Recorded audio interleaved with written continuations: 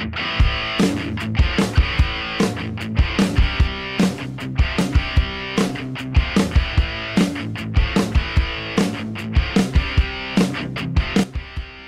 guys, welcome to this video looking at how changing the concentration, temperature and surface area affects the rate of reaction. There are two practicals you need to be able to remember, the first one being reacting marble chip and acid. Okay, the first thing you need to be able to do this experiment is to get yourself a measuring cylinder. I've gone with 100 ml full of water, a tub of water, a delivery tube which is going to go into your conical flask, a spatula so you can measure out your marble chips. I've gone with a small size, 50 centimeters cubed of hydrochloric acid. So once you've got all that equipment, the next thing to do is to set the apparatus up. Okay, you can see now I've got the apparatus set up, so I've inverted my measuring cylinder. This way I'm going to be able to measure the volume of carbon dioxide produced when I react my marble chip, calcium carbonate, with my hydrochloric acid. So the first thing I'm going to do is I'm going to take my marble chip and I'm going to put it into my conical flask. I'm going to have a stopwatch ready, and the second I tip in my acid, I'm going to start the stopwatch and time how long it takes to produce 50 ml of gas.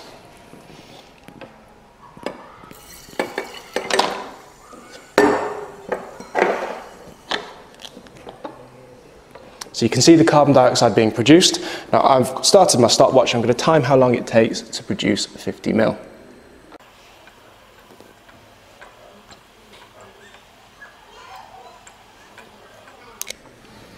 And that took about 12 seconds. Now the basis of all of these experiments is exactly the same. You want to have 50 ml of your acid, you want to have 5 grams of your marble chips. That's what I've chosen to keep the same. And as long as you keep that the same, you can then change all the other factors, which are the concentration, the temperature, and the surface area. What I'll do now is I'll go through what results you would expect. The first one we're going to look at then is how changing the concentration affects the rate of reaction. So in this experiment that you can see here, all I've done is I've kept the volume at 50 centimeters cubed, I've kept the mass of marble chips at 5 grams. All I've done is I've changed the concentration of my hydrochloric acid. The one on the left you can see is a high concentration, the one on the right is a low concentration. Now as you can see, on the left, which is now just finished, that's gone a lot quicker. So the higher the concentration, the faster the rate of reaction. On the right, it's going a lot slower, so if I speed that up, you'll see how long it takes, which is 51 seconds. So how can you increase the rate of reaction? Increase the concentration of the acid. If we then move on to temperature, so again, I've kept everything the same here. I've got 50 centimeters cubed of my acid, 5 grams of my marble chip, the surface area is the same. All I've done is I've increased the temperature. On the right, the temperature is 45 degrees, and on the left, the temperature is 25 degrees. And as you can see, nice and simply, the higher the temperature, the faster the rate of reaction, because the quicker I've produced my 50 centimeters cubed of gas. The final one for this practical then is surface area. So to increase the surface area, nice and simply, you want to take the tablet, the marble chips, you want to crush them up into a powder. So I've kept the mass, the concentration, the temperature and the volume of everything the same here. The only thing that I've changed is the surface area. On the right, I've crushed it up into a powder. On the left, I've used small marble chips, which has got a lower surface area. Nice and simply, as you can see, the one with the larger surface area increases the rate of reaction. So, in summary then, for any of these reactions, measure out 50 centimeters cubed of your acid. You don't have to choose 50 centimeters cubed, but just keep that volume the same every single time.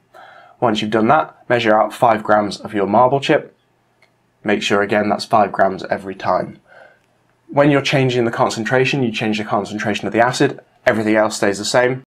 When you're changing the temperature, that's the only thing that changes. The concentration and the surface area stay the same, as well as the volumes, the masses, and then when you're changing the surface area, everything else stays the same.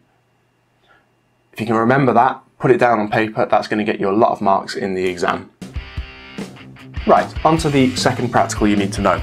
So this one is looking at how the disappearing cross can show you the effect of concentration and temperature on rates of reaction. The second part of the core practical then is you need to have a look at the effect of either temperature or concentration on the disappearing cross. Now to do that, you need two chemicals, sodium thiosulfate, of which I need 50 ml. So I'm going to measure that out into my measuring cylinder.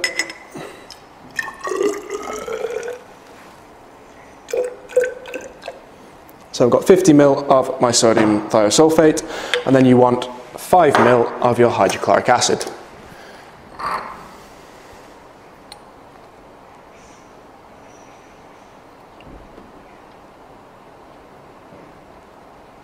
Which I've got here. Once you've got those together, you need to get yourself a white tile and put a cross on it, just using a marker pen. Once you've got all that measured out, get yourself a conical flask, put it onto your cross. Add in your sodium thiosulfate.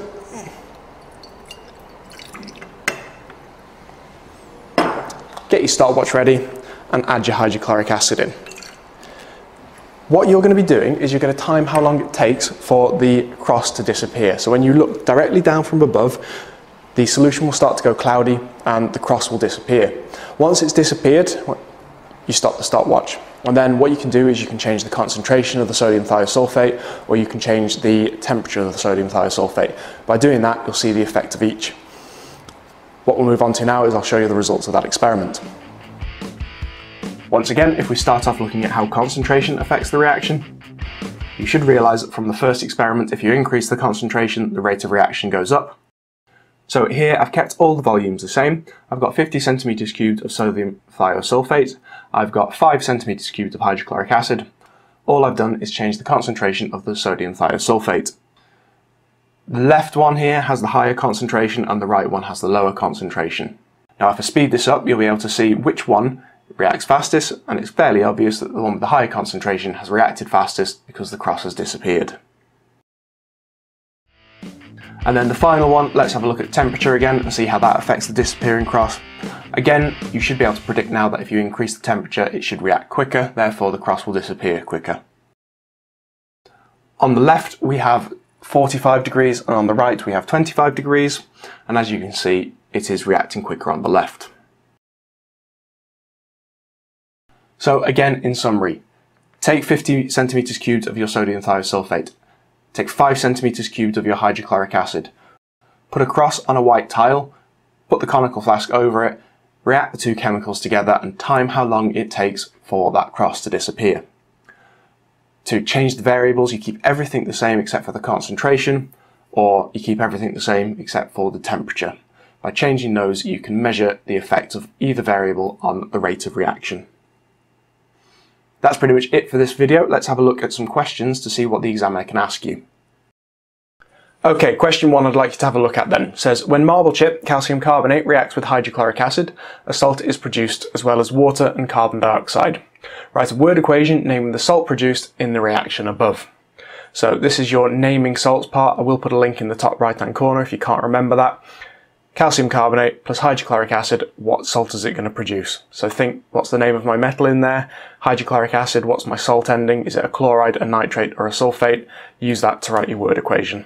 You'll get 1 mark for the name of the salt and 1 mark for the rest of the word equation being correct. Question 2. Lisa investigated the reaction between small pieces of marble chip and different temperatures of hydrochloric acid. She reacted the two together and measured the amount of gas produced every 30 seconds until there was no further reaction. Part A, what is the independent variable in this reaction? That is the thing that you change. Part B, what is the dependent variable in this reaction? That is the thing you measure. Part C, state 2 control variables, 2 things that you keep the same. And Part D, describe how Lisa could modify her reaction to investigate the effect of concentration instead of temperature. That's worth 2 marks, so you need 2 things in there.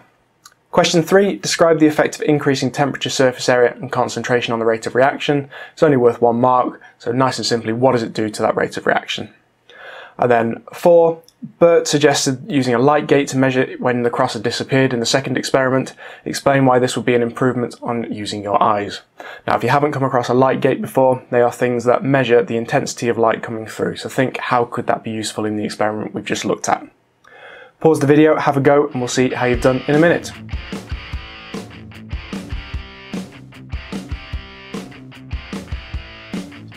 Okay, let's have a look then. So marble chip is my calcium carbonate, so I'm starting off with that. And I'm reacting it with hydrochloric acid. I know that I'm going to get water, and I know that I'm going to get carbon dioxide, and I know that because the question tells me it. So the next thing is naming the salt. So the first thing you do is you take the name of the metal, which in this case is calcium, and then you have a look at your acid. It's hydrochloric acid, therefore I have a chloride. So you get 1 mark for your calcium chloride being correct, and then 1 mark for everything else being correct. If we move on to question 2 then, what is the independent variable in this reaction? Nice and simply, the thing that you changed, which is the temperature. What is the dependent variable? So that's the thing we've measured, and that is the amount of gas produced every 30 seconds. And 2 control variables. There are quite a few you could look at here. First one being make sure the concentration is the same, make sure the surface area is the same. You could also talk about the volume of the acid or the mass of the marble chip, making sure they're all kept the same. Any 2 of those would have got you 2 marks. And then finally, describe how Lisa could modify her reaction to investigate the effect of concentration instead of temperature. Well, the first thing is keep the temperature the same, and therefore you change the concentration. I would have accepted different named concentrations, 1 molar, 0.1 molar, etc.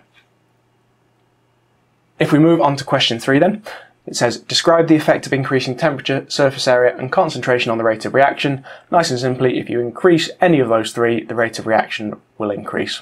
So you could have said speeds up the reaction, time decreases, or the rate increases. Any of those would have got you your mark there. 4. Bert suggests using a light gate to measure when the cross had disappeared in the second experiment. Explain why this will be an improvement on using your eyes. So nice and simply, a light gate, you can stop it at the same time, so it will stop at the same light intensity at the same point in every experiment. Therefore, what you're going to do is reduce human error. So those are the 2 things that you could have put to get the 2 marks there. That's pretty much it for this video. I've got 3 review questions for you. Hopefully this will sum up everything you've learnt in this video. First one being describe an experiment to show how increasing the concentration of hydrochloric acid affects the rates of reaction between marble chip and hydrochloric acid. So again, that's the first reaction that we did today. What would we do? What concentrations could we use? What do we keep the same? Question 2, describe an experiment to show how increasing the temperature of sodium thiosulfate affects the speed that the cross disappears when added to hydrochloric acid. So again, what do we keep the same? 50 centimeters cubed of sodium thiosulfate, 5 centimeters cubed of my hydrochloric acid. What do we change? The temperature. What temperatures could I use? Make them up. And then question 3, finally, describe how to increase the surface area of an indigestion tablet and explain an investigation to see how increasing the surface area affects the rate of reaction between an indigestion tablet and hydrochloric acid. Have a go at each of those 4, and that brings this video to an end.